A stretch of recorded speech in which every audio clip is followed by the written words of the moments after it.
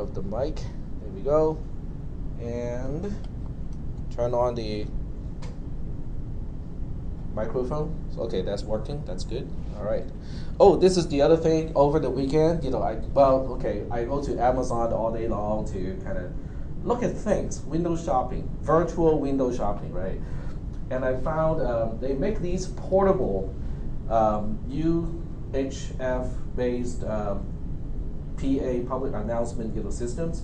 So when in a classroom without a speaker system like this, I think it's actually viable to bring my own little loudspeaker thing, so that I still have a wireless mic on me, but then I can walk around, and the level at the mic would stay about the same.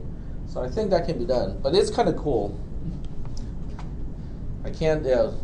I probably cannot explain to my wife why I need one, but yes. I said that task and new toys. Well, it's not a toy. I mean, it really is a useful tool.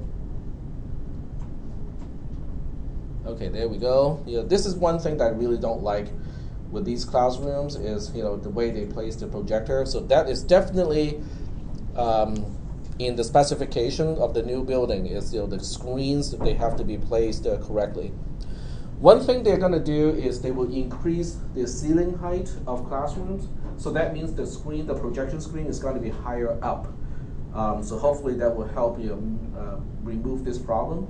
And then the other thing that might be done, some people really do not like the idea, is to have tiered furniture.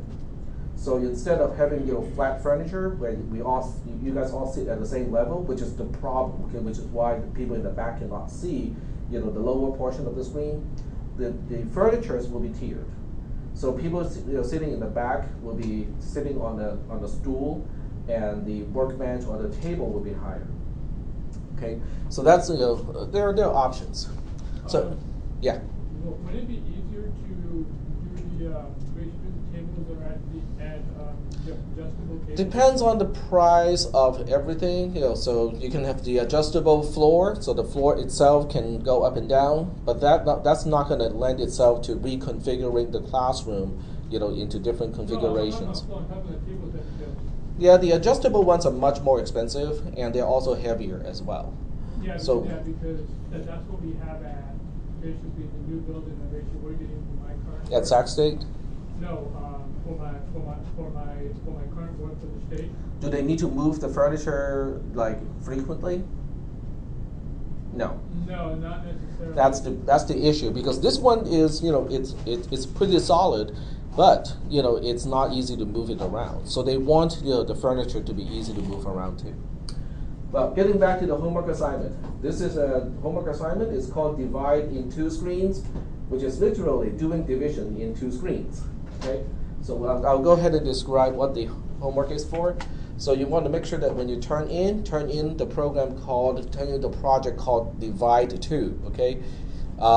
And also make sure that you turn in the AIA file and not the APK file, okay? Because when people turn in, from exam 1, I think 2 people turn in the APK file, which I cannot grade because I cannot see the source code. Because I grade by source code, and I cannot grade when I only have the APK file. All right. So with this homework assignment, the first screen is going to have the name of screen 1, which is not even an option. You cannot change the name of screen 1 to something else. In this screen, you want to include or create 2 text boxes and at least 2 labels. You can have additional ones if you want to for additional explanation purposes. One text box is for the end user to specify the dividend of a division. The other text box is used to specify the divisor of a division. The 2 labels are for displaying the quotient and the remainder of the actual division operation. If you have questions about these terms, what is the dividend, what is the divisor, what is the quotient, and what is the remainder in a division, I suggest that you look it up on Wikipedia. Just look it up somewhere, okay? Because I think these are things that people should understand when they're taking a programming class, okay? So if you don't, it's okay. It's not a big deal. I'm not going to take any points off. But go ahead and find the resources to look up these particular items. And I think I got all of them spelled correctly. Did I misspell any words? Because that would make it harder to look up. I guess not these days. Google can fix the spelling. All I have to get is pretty close. Like I probably can spell quotient as K-O-T-I-E-N-T. It will still find it. Okay, so I'm not gonna do any further than this. Okay, you can just highlight the section here, right click, and say search Google for quotient and remainder of a division. Okay, that will explain. That will probably find the explanation of the other terms as well. But then there's one single paragraph that only has one sentence, which means it is important. But wait, don't do any division on this screen. So I want you to break it up into two screens, where one screen let you enter the numbers, and then the other screen would actually do the calculation. Okay, so create a second screen where the name is entirely up to you. I don't need that name to be anything specific, where it gets the number to divide from the first screen. So you need to pass that information from screen 1 to the second screen. The second screen should have a single button called divide and the exclamation point. You guys can get more creative if you want to. You can use a bitmap or whatever. Upon pressing this button, compute the quotient and the remainder of the values entered in screen 1 and immediately return to screen 1. In other words, you're going to get back from the second screen to screen 1. When the app gets back to screen 1, display the quotient and remainder from the other screen. Oh, okay. There should not be a 1 here, but display the quotient and the remainder from the other screen. Now here are the restrictions. Your app cannot make use of files, TinyDB, Firebase DB, or any database component. You can make use of a web component in each screen, but only to use it for JSON decoding purposes. You can also borrow code from my own projects posted on Moodle. Okay, so that means the emphasis. Okay, this is giving away half the homework assignment already. The emphasis is for you guys to make use of start value, and also I think it's called return value. I already wrote an app to illustrate that already, like some weeks ago. So what you need to do is to kind of dig it up and find out how I got it accomplished. Is that okay? All right. So you do have two values to pass from screen 1 to the second screen, and then two values to pass back. So you cannot just use a very simple start value or a simple return value. You probably have to make use of a list to get this done. Okay. There are several ways to do it. You don't have to use a list, but you do need to use the start value and the return value. All right. So are there any questions about the homework assignment? Yep. You said you wanted us to submit it with the name of divide 2. Divide 2. Yep. You want our name Nope. on there as well? Nope. Just divide 2 is fine. Okay. Yep. Because your name, I can get to it pretty easily. Because when I grade, I'm grading.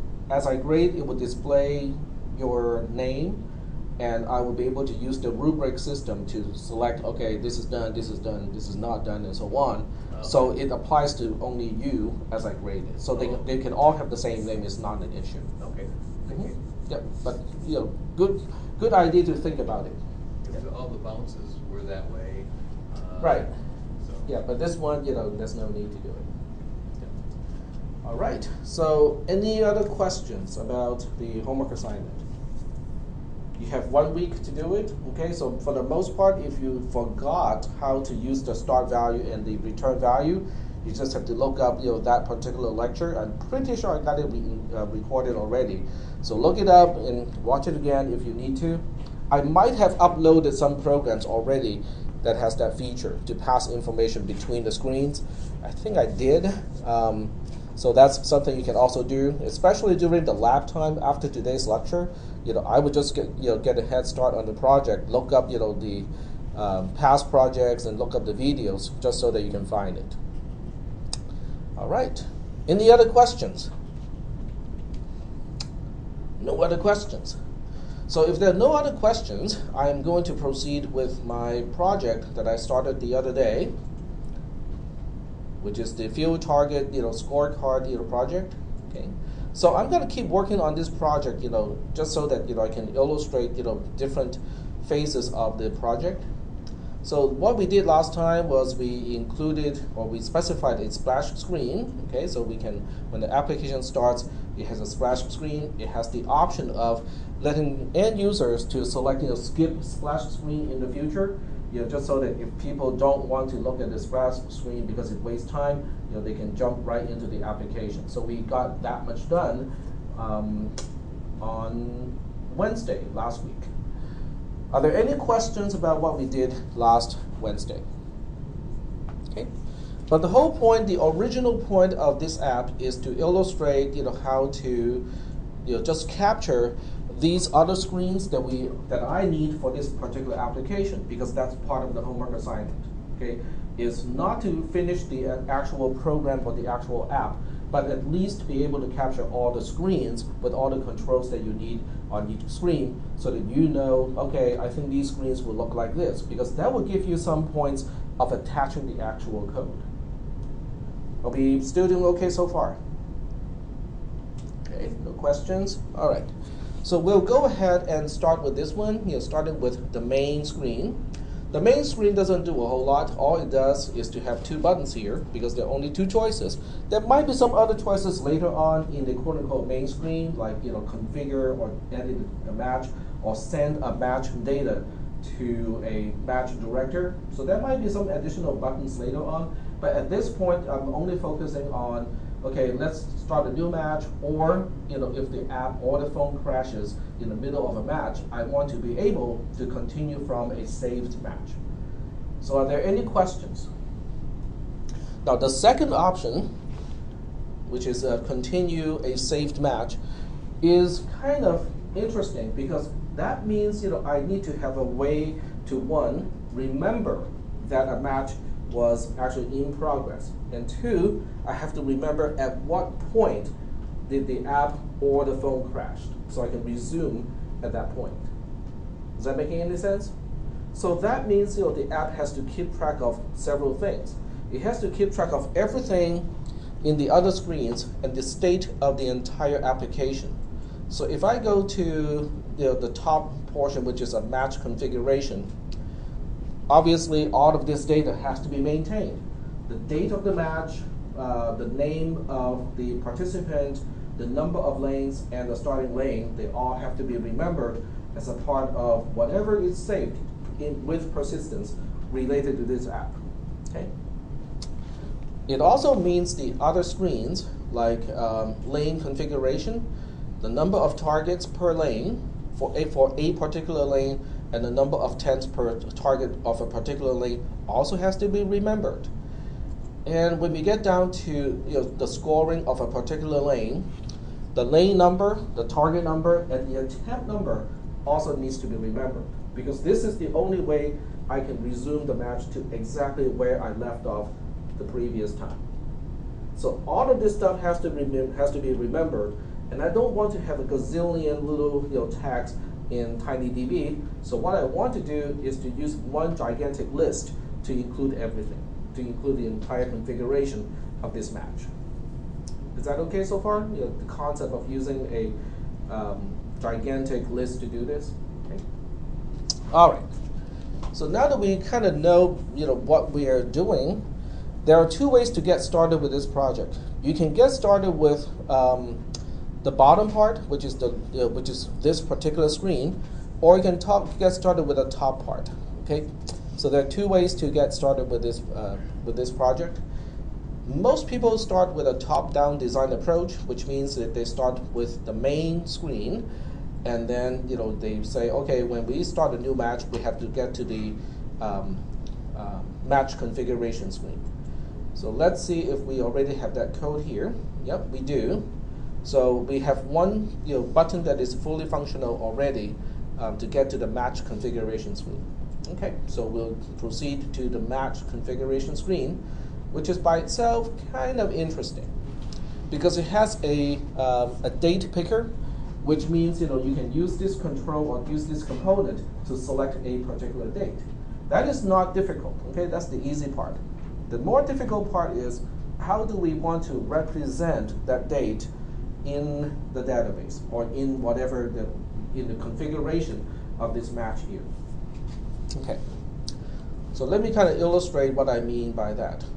The question is, do you want to store a date the way it is easier to read for us, which is, the month, day of month, and then the year? Or do we want to store this in a way that is easier for the computer to process? Well, the answer depends on whether this date is only for display purposes, just for labeling, or do you want this date to actually be useful for calculation purposes? Okay. For instance, in some apps like yours, okay, you need to compute the amount of time between a certain date and today. So that means if you store dates, internally, as in a format that's easy for us to read, it becomes difficult to compute. Okay? In some other application where you store the date only for labeling, for end users to look at, then if you store in a very difficult or numerical representation internally, then every single time you present it, you have to convert it. Okay? So what we want to do, I personally think it is easier to store in just a number format. So let me go to the clock and let you guys see what we can do with that. The clock is known as a sensor, which is kind of odd. In a way, it makes sense, but in a way, it's kind of odd too. And then what we'll do is we'll take a look at the clock and look at the match date and find out, okay, how can those two components be related? In this case, this clock is not really used for timer purposes, so I'm going to turn off always fires and timer enabled. Now, maybe later on I will find a use for this, but at this point I don't have any needs to do that. So I'm going to turn off both of those features. In the blocks, I am going to specify or take a look at the notifier related to my date picker.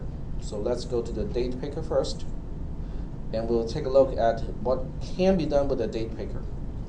Now, what you can do with a date picker is after the date is set, okay, you can intercept this particular event. This is probably what you want to do most of the time. Is after the end user pick a particular date and click OK, you want to intercept that event and go like, okay, what am I going to do with this date? You may not have anything to do with it because if you just want to store that when you click start a match, then there's nothing particularly that you need to do after the date itself is set. Okay. But what I really do want to show you is not what date picker can do, but what a clock can do. So I'm going to click on clock here, and we already know that we are not dealing with a timer event because I'm not interested in getting a something per second. I'm not interested in getting an event per second. What I do want to show you is what else, what other operations a clock can do. It has the concept of an instant. Okay, this term here, an instant. So if you hover over it, well, this one doesn't explain it.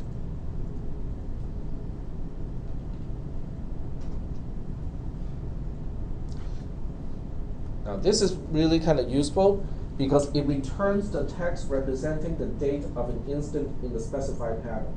The instant is the internal representation of a date. So that is what we use internally to represent time. So in this case, it will convert the time, which is stored internally, which is as a huge number, into a format that we know how to read. And you can specify various options. The default is month, day of month, and then the year, but you can also select other options. Format date time means you're not only limiting to just the date, but you also have the time. Format time is just converting an instant into time. This one will get the milliseconds since 1970 from the instant, which is going to be a huge number. So the question now is, how do we get an instant? Well, this is one way to do it.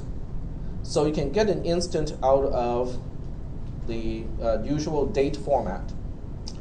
You can also get it out of the number of milliseconds since 1970. And it also has a concept called now, which is helpful because this is basically just the current time So whenever you call this subroutine, it will return the quote-unquote instance representing the current time of the phone. Is that okay? All right.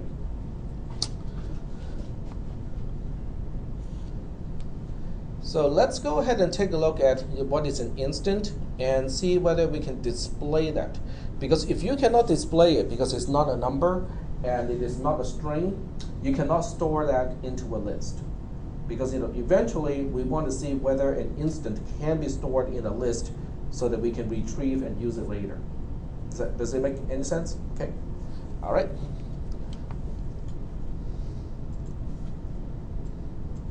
Okay, so what we want to do is to go back to date picker and see what date picker can tell us. Because we need these two components to talk to each other. So when you're dealing with date picker, you can get several properties from a date picker. You can get a text, which is going to be the text of the date that you have selected. But the nice thing is you can also get the instant representing the date that you have selected. So that is kind of nice because this means those two components, the clock component and the date picker component, can actually talk to each other pretty easily. So what we'll do is we'll run a quick test to see what an instant actually looks like. Is it a number or is it even printable? Okay. So we go back to the designer. Well, we don't have to go back to the designer. We have some buttons already. So we'll hijack button 1, just so that we can use it to display what the date picker is using to represent the time. So we'll pick one of the labels. Okay, so let me see which label is useful. I'll just drag in a new label for this particular quote-unquote debug purposes. So I drag a new label over here as label 4, switch back to the blocks, and then all I want to do is to say label 4 text is going to reflect the current time or the instant of the current time. So we'll set the text of label 4 to the date picker 1 time instant. So instant is right here. They do snap together, which is not a bad sign, okay, but we don't know whether it works or not. And we do have some warnings, so let's check out what its warning is about. Oh, okay, I see. I have one button click here, and then I have the other one. So I cannot have two event handlers per button, so I'm going to have to delete this block here. That got rid of all the warnings. Okay, so I think we're good to go. Now, what I do next is also something that you have to do for your homework assignment. This is now a multi-screen application, which means you cannot use the App Inventor internal interface to debug the application. You kind of have to start up an emulator on the side and then use the APK file for debugging the application. Okay, so when you do the homework assignment, you have to do the same thing. So what I'll do is I'm going to do the same thing as last time. I go to the Android SDK folder, go to the Platform Tools folder. Actually, I need to start an emulator first. So to start an emulator, I go back up one level. I go to Tools, and there's a program called Android, and that's the first program I need to run is Android, which starts up a user interface, a graphical user interface for everything. If there's anything to update, it will try to update it. For some reason, it's not hooking up to. It cannot get the peer. Okay, SSL peer unverified is not authenticated. Okay, so it's okay. I don't need to get it updated. We get to Tools. We go to Manage AVDs. And this will present you the screen to start up a particular virtual machine. I think I also demonstrated how to create the AVDs to begin with.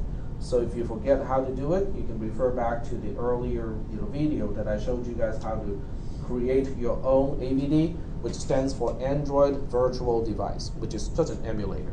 Okay, so I'm going to use the same one that I used last time and start it up.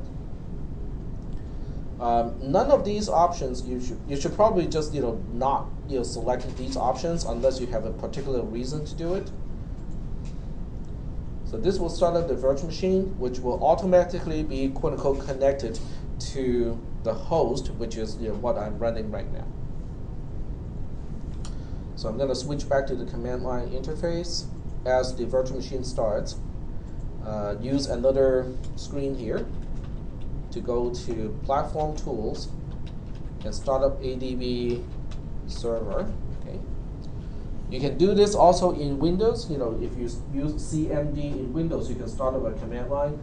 You probably have to dig around a little bit just to find out where the Android SDK is installed. But once you locate where it's installed, you can use almost exactly the same commands. So this is starting up. I'm going to start the server first. Press the Enter key.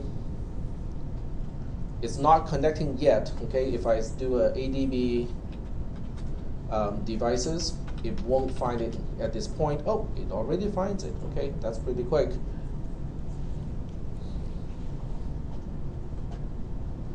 And since I already have most of this stuff up and running, I switch back to the browser. Where's my browser? There we go.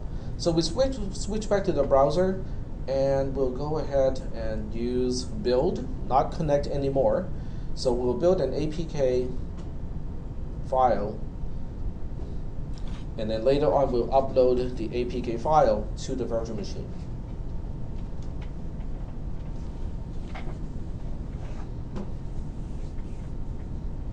If you have an actual real device for debugging, the QR code is probably a whole lot easier because you don't need to start up the virtual machine and use ADB to do anything. You just point your camera to the screen and click, and there you go, you get the file. So this is a little bit more difficult, but it does not require an actual device to do it. Okay, so it should give me an option to save the file, just like that.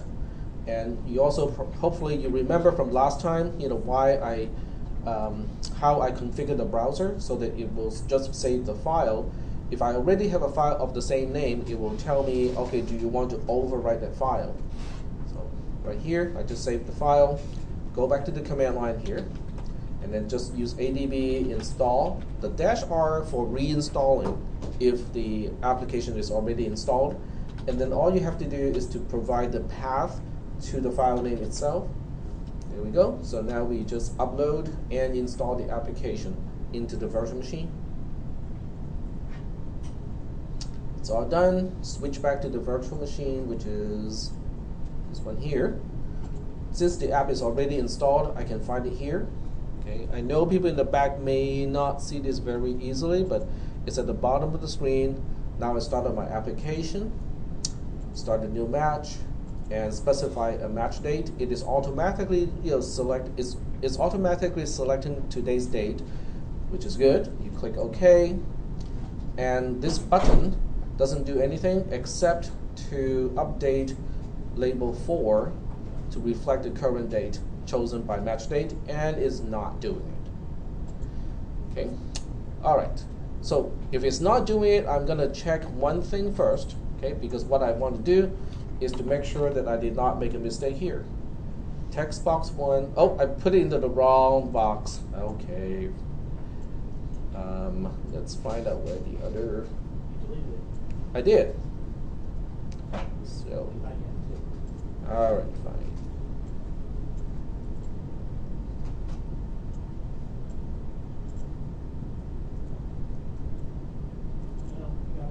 I got it? Just scroll up. Okay. It probably has multiple ones again. This reminds me when I graded your, oh, I don't want it there. I want these to be gone, not in the backpack. Now I have. Okay, fine. We'll just delete. delete, delete. There are still some in the backpack. No, no, no. It's okay for it to be the backpack as long as it's not out here. It's okay. Which race in Doctor Who keeps saying delete, delete, delete? Does anyone watch Doctor Who? No. Daleks. No, no, no. Daleks are a little bit more extreme. They say exterminate. The ones that say delete are the Cybermen. The Cybermen say delete because they are they always go out. They're basically the Borg. The equivalence of the Borg from Star Trek. So they go out, they seek humans, and then they convert humans into Cybermen. So the delete refers to the deletion of the consciousness of the original person. So they become when they become Cybermen, they join the quote the collective. So they can no longer think for themselves. Okay. All right. So now that we have the right event handler, we just need to attach the code to it, which is this one here. Take this out. We don't need that anymore. This is the problem with working with a tiny little screen area. The screen area is not small. It's just that since I have everything zoomed in, it's a little bit it's a little bit harder to navigate. There we go. Okay, so we'll build it again because I made that mistake of associating it to the wrong spot. I probably can just run the app just differently because I just need to trigger that event to happen, right? So I can go to the text box and just leave the text box. It will still do it. Let me try that. Okay, so I think it's this box here. So I just need to give it something and then switch over. There we go. Okay, so now we have an idea of what an instance look like. So an instance look like this, which is java.util, Gregorian calendar, and so on. Let me cancel the other one. I don't really. Well, I suppose I can just say it too. Okay, save, overwrite. Okay, fine. Okay, there we go. So getting back to what an instance look like is this. Okay. In other words, the first part indicates what kind of thing it is, and then it has the square bracket and then close square bracket here, and then whatever is in between, they are specified with something, and then the name of whatever the attribute is equals to something, and then the comma, and so on. Okay, but the problem with this is you cannot convert it back. This is the text representation, but once you have the text representation, you cannot interpret it back to be an instance. Okay, so how do we know that? How do we know that it cannot be converted back once it is represented as text? So let's try an experiment. Okay, in other words, what I'll do is I'm going to use the label, the text of this label, and try to read it back into another. Well, I can read it back into match date to see whether that may not work.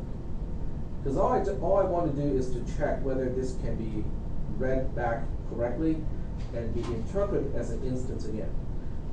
Ultimately, I want to test for you guys to see, okay, if you need to represent date and store that in your application, can you store a date using an instant? And last time I tried this, there was no way to store time as an instant because there's no way to reverse this back to an instance. This is in text representation right now. Okay, so we'll go ahead and see whether we can look at this big mess here and reverse it back into an instance. And to do that, we can go back to Designer, and we'll go ahead and label 4 is fine. We'll just change the program to test this little feature. Go back to blocks, and this time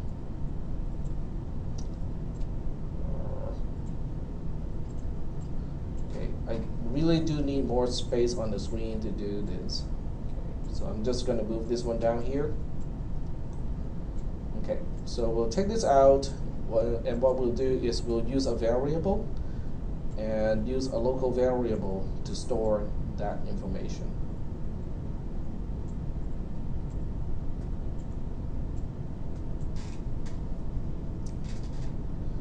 All right, and then what we want to do is to see if we can change this time, and we'll change the name of this variable.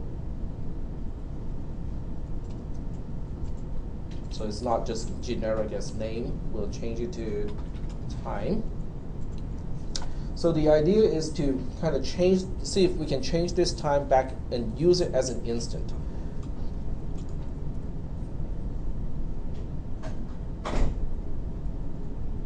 Okay.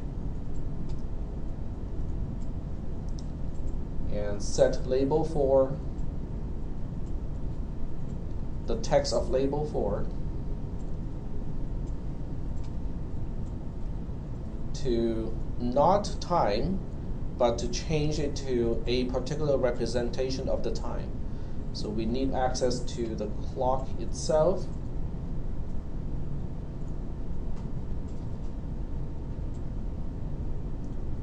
Okay, I think something is, oh, there we go. We have that scroll bar here. So we want to change the instant back to a time representation.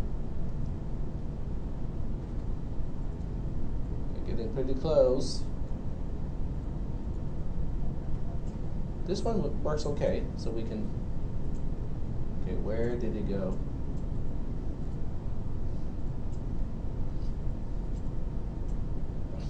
And then we use the current time as the instant. There we go.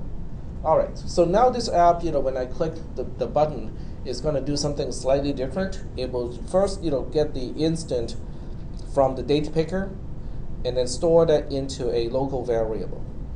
And then after that, I will use that local variable and immediately use it as an instant and try to convert it back into a format that people can understand more readily. And I'm suspecting this is going to work. So let's try this out.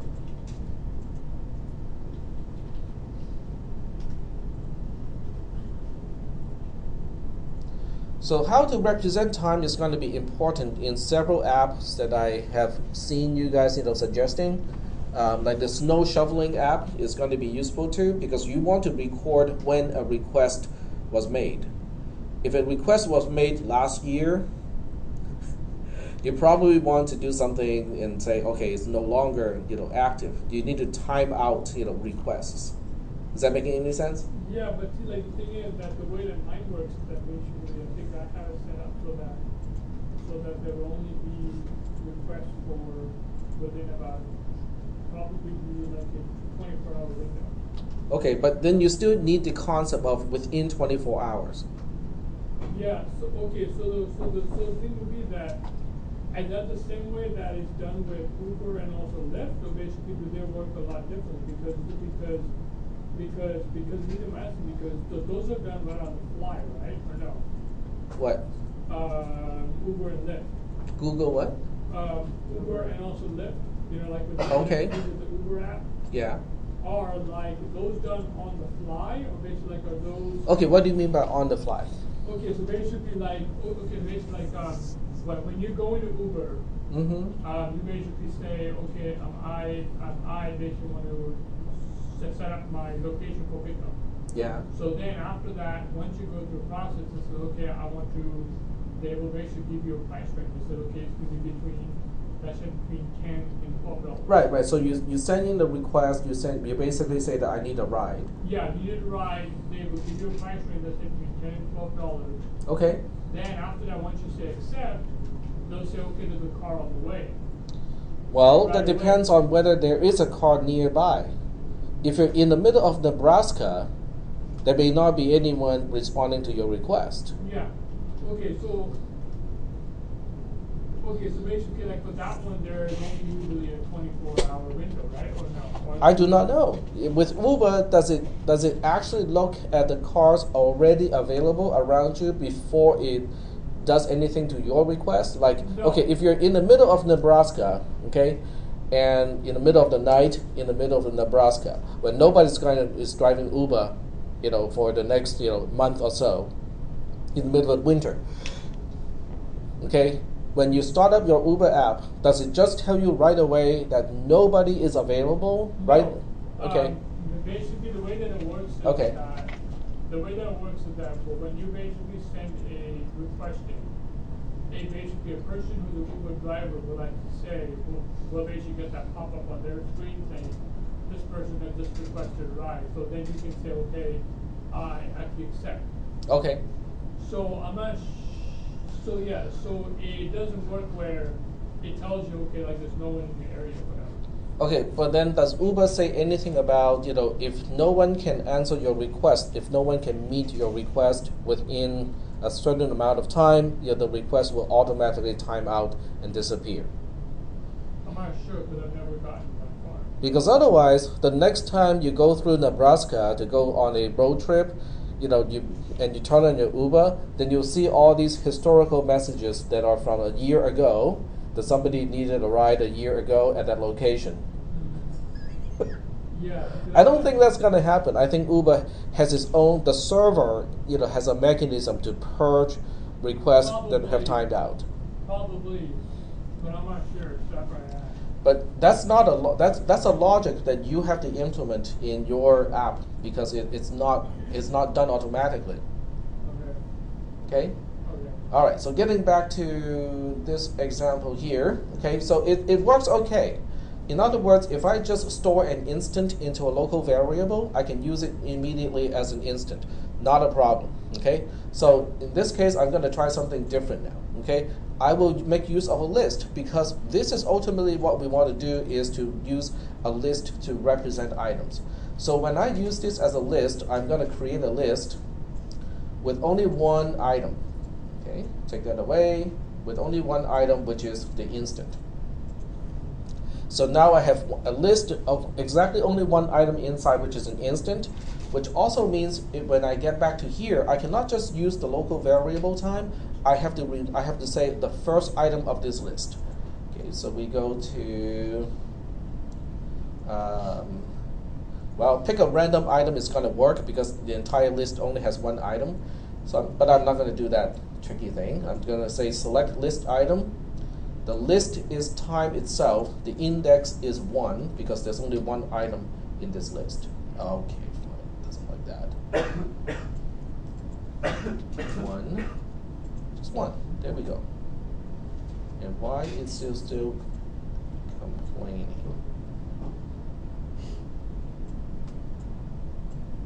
Let's get rid of that. Oh, I did it again. I think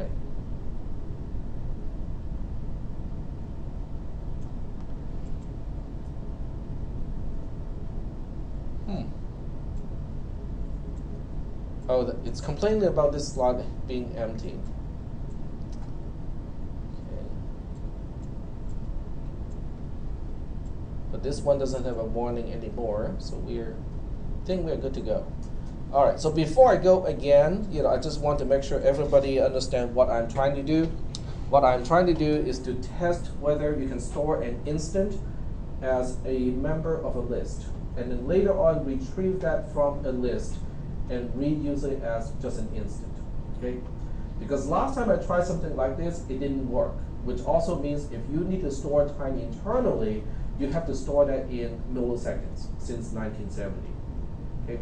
But we'll give it a try first, okay? We'll see whether this works now because it has changed quite a bit since the last time I used it. So we'll go ahead and give it one more try. If this works this time, we're good to go. If it doesn't work, that means you have to convert everything to milliseconds since 1970 in order to store that in your database.